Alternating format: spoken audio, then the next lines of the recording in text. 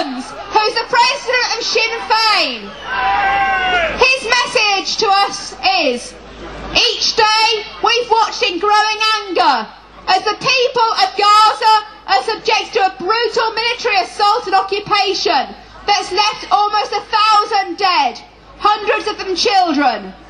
The haunting images of homes wrecked, of terrified families existing among rubble in shock and despair, and of endless funerals has rightly outraged people across the world.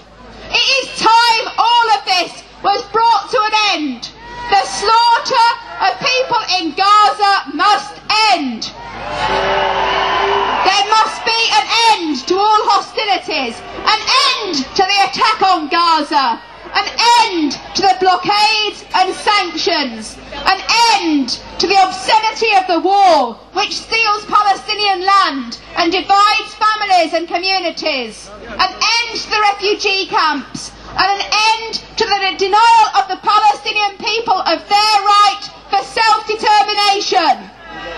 Those who don't want peace, who are stuck in the mindset of war, must be rejected. War is not the only option, but breaking the cycle of conflict will mean political leaders, Israeli and Palestinian, taking real risks for peace. And that means, in the first instance, engaging in dialogue.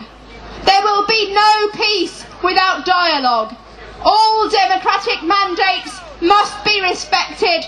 The Israeli government must be prepared to talk directly to Hamas.